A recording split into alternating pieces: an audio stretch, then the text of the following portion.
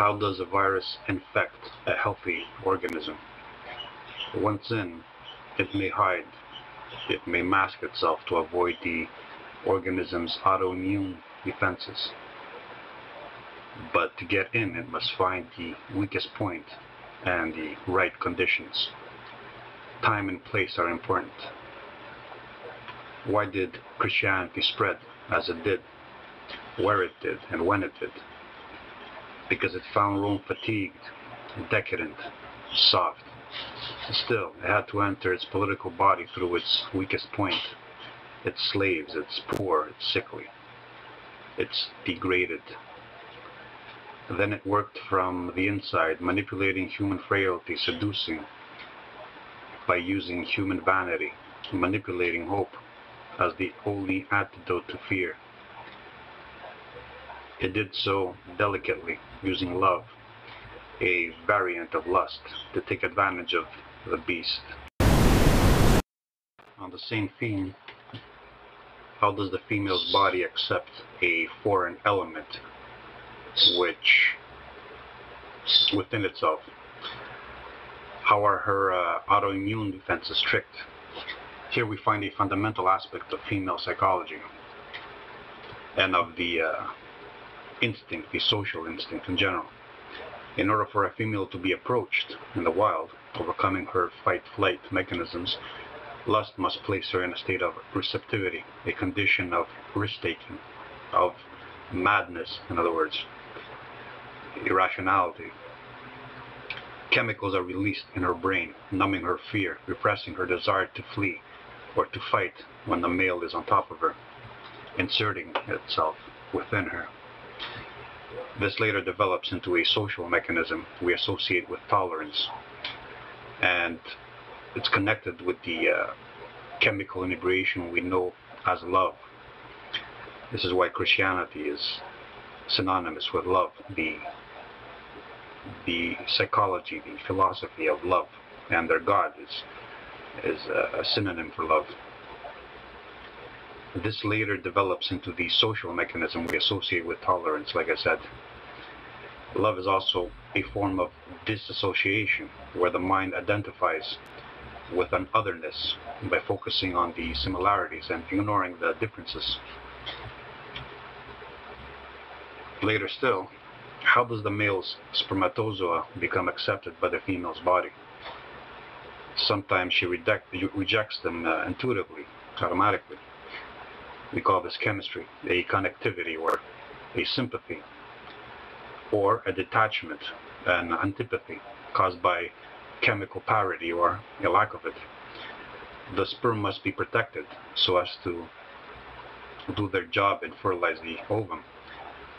Her body, in other words, must be tricked, and later the ensuing embryo must be protected so that she does not reject it as something alien to her.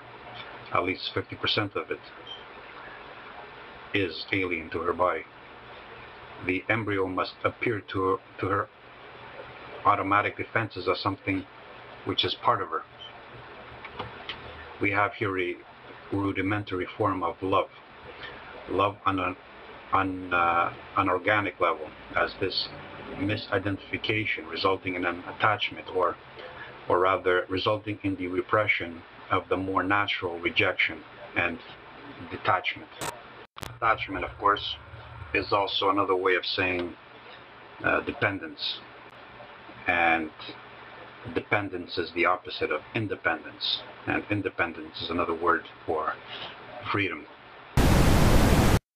The relationship between meme and gene, which will also clarify what I'm talking about when I'm talking about a war like no other, can be compared by using computer symbolism, computer terminology.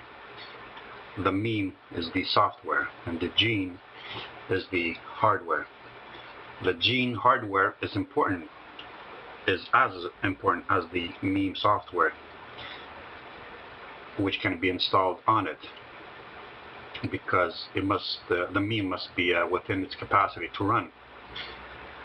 Otherwise, it won't be able to. We can't install a meme which is beyond the hardware's capacity to use, to run. It is also possible to underuse the potential of the hardware by installing software which is far beneath its capacities.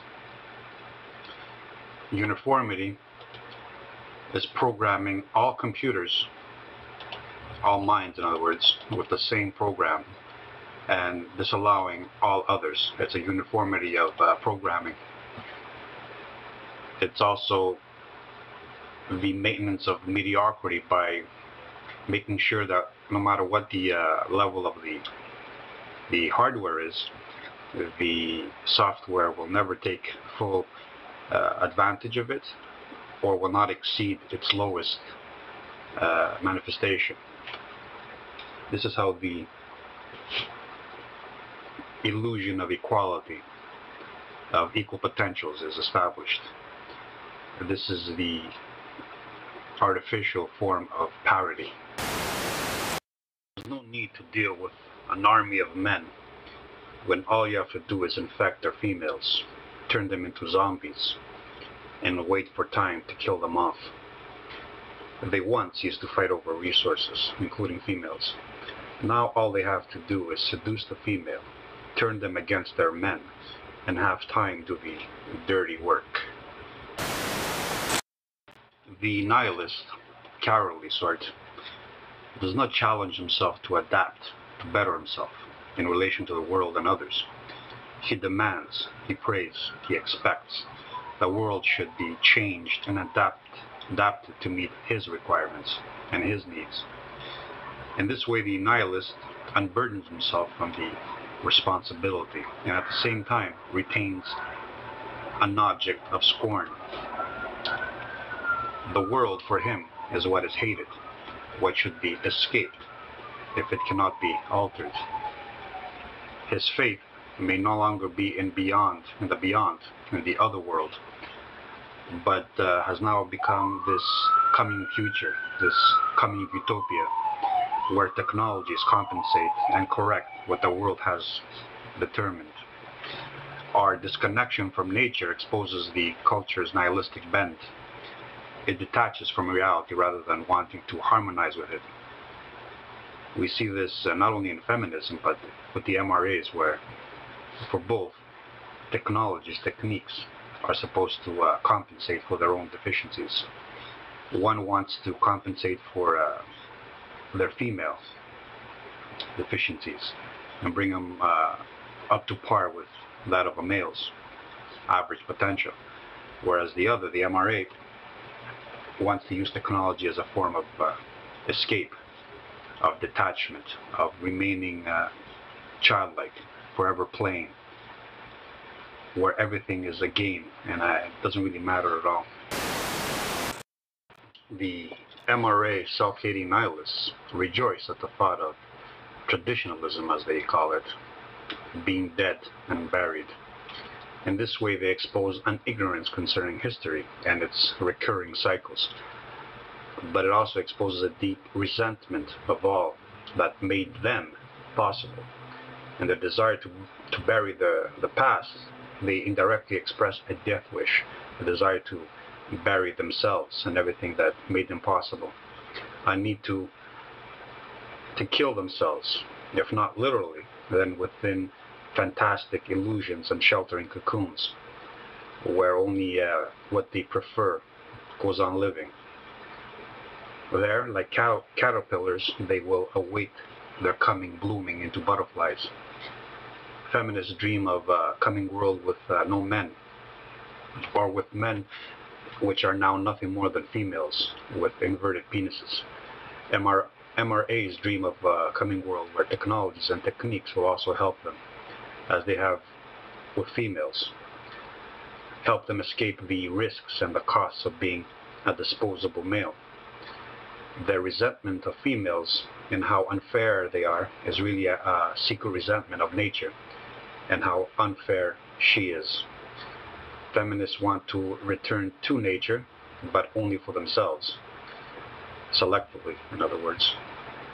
Males should still be restricted by rules and even up so that they can even up the playing field and give them an equal chance. The mean steps in to level the playing field. MRAs, on the other hand, want an escape from nature, total detachment from it, emancipation from the principles that make them feel insecure and inadequate, given feminist sexual freedom and the choice that they can yield as a weapon now. They no longer want to be judged genetically, but to remain childlike, infantile. They want to play and to be gamers.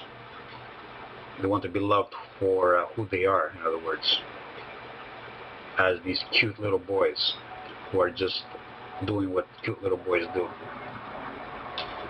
Feminists and MRAs share the glee at the mere thought of paternalism's demise. Females, because they no longer have to submit to the middlemen, and the MRAs, because they no longer have to compete to be those middlemen. In this war, mimetic war, words are weapons. The best way to deal with an enemy is to disarm him, to take away the words. Words are meant to refer to mental abstractions, to the perceived. They are ways to connect the noumenon with the phenomenon. Now, the word is detached from reality. It refers to the noumenon, the symbol symbolizing the abstraction in relation to another abstraction, not to the sensual. The word refers back to the mind. This is a form of solipsism, also known by using Baudelaire's terminology as the simulation of a simulacrum, a self-enclosing world of unreality, a matrix of codes, lies, cocooning the brain in artificiality. Let us take as an example of the aforementioned the political categories of conservative and progressive, to explore how nihilism and indoctrination has flipped these terms on their heads. A conservative is associated with order. He wants to conserve order, in other words. A progressive wants to change. The delusion that change automatically means for the better is inherent in this line of thought because it is a direct descendant of Christian dogma. In Christianity, the negative of death is flipped into a positive as a coming eternal life. In liberalism, paradise has been transferred to the more earthly and imminent future. The negative of change, I will explain why it is a negative, is now a method bringing about the coming utopia. Change is good for change's sake. Why is change a negative in relation to life and the human condition? Well, first of all, life is an ordering, and anything which changes must be an affront to its order. This is why life, the living organism, is in a perpetual state of stress. It's always in need. It's always correcting. It's always in, as the ancient call it, agonas, the fight for survival. If we take cosmological insights as a starting point, then the arrow of time is a direction towards increasing entropy. Change, measured by time, is this increasing entropy. Entropy is another word for randomness, the absence of order, the negation of patterns. We feel change as need. Need is the sensation of change or of time passing. Need, when left unsatisfied, when it is not dealt with, becomes pain and what we call suffering. This is why life and suffering are identical, they're synonymous. Ergo, change is experienced as pain, suffering. Ordering the expenditure of energies towards order is felt as pleasure. Why do we feel pleasure when eating or when fucking? Because the practice is one promising a healing or of what entropy has done to us, healing of temporal attrition. And it is also a release of energies in a sudden attempt to grow, to create, procreate, to establish order, to enact a new beginning. Also consider this. Change happens whether we like it or not. Order, on the other hand, demands effort, a will, a struggle. Change happens without effort. Entropy is the status quo of existence, not the exception to the rule, but the rule itself. Now let us bring in the so-called progressiveness, or progressives, and their love of change. In essence, they are contrary to any efforts to resist change. By ordering or by rejecting disordering, they are against any form of order. They are secretly nihilists, but they don't even know it themselves sometimes. They are conservatives in the metaphysical sense, and only claim to be rebels in the social sense. They want to conserve change because in their minds it brings about goodness, or at the very least, with change they hope to alter the circumstances of their own existence, which they secretly and sometimes intuitively despise. There is an underlying self-resentment here. Nietzsche's Overman was the man who had overcome the resentment of his own temporality, or his own feminine chaos. The man who said yes to chaos because it brought about the possibility of a dancing star, to use his symbolisms. The man who had accepted and dominated his own femininity. Ironically, this is also what a true male is, not one who rejects his feminine side or who denies its existence, who hates it like the MRAs, but the one who embraces and knows it and understands it, and through this understanding comes to control it. And control is another word for dominance. The man who accepts femininity, chaos, nature, but does not submit to it. There's a difference between acceptance and submission. Anarchists are also attracted to this destructive nature of change for the same reasons as liberals are in general. Anarchism is, after all, a branch of communist ideology because ideals, means, also branch out, as do genetic bloodlines or species. With anarchists, the destruction of power is supposed to level the playing field to the point where they hope they will have a chance of coming up on top. Because, let's face it, there is no such thing as absolute anarchy, not unless you are thinking of absolute chaos. We see the connection here between communism, anarchy, liberalism, and nihilism. Why? Because anytime you have one or more organisms, self-organizing entities, in other words, willful entities, you will have a hierarchy established. A hierarchy, like all value judgments, is a relationship. It's a comparison. To return to progressives and conservatives. Conservatives, whether you agree or not with the type of order they propose, are the true rebels, for they confront and reject entropy, chaos, and wish to establish or to return to a previous state of order. They are opposed, in other words, to the status quo of change. They are creative, procreative, and dreamers. This is why also they are laughed at by the effete and the feminine, because chaos will always overpower order, right? So the nobility of the one trying to oppose chaos can be easily ridiculed by those who have surrendered to it.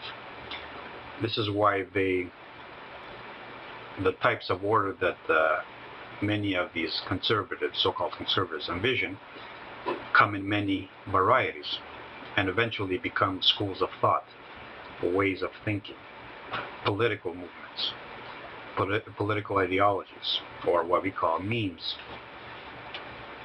Progressives, on the other hand, reject order because they hope that, quite by chance and with no willful intervention by man, a hypocrisy in itself, that perfect order, which they call harmony, will come about.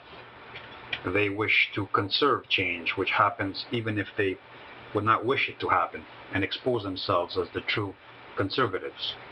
The underlying thinking there is that the universe is somehow inclined towards harmony. In other words, there's a divine element to it. There's a divine motive and spirit in it. And you can see here again the connection between these secular humanists, these progressives, even though they're many times atheists, and Judeo-Christian dogma.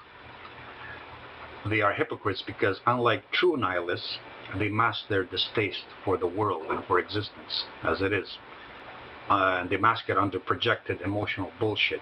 And they are also hypocrites because, though they profess a dislike for eugenics, their entire philosophical foundation is one dependent on human interventions upon natural processes. This also exposes the hidden masculine agenda beneath their feigned feminine ways.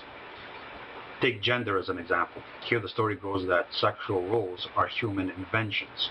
Not that sexual roles evolved naturally and were then integrated into social constructs as gender roles, but that man conjured them up out of nothing.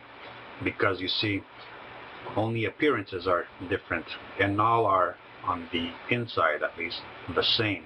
This is the common theme with liberal thinking and with Christian thinking.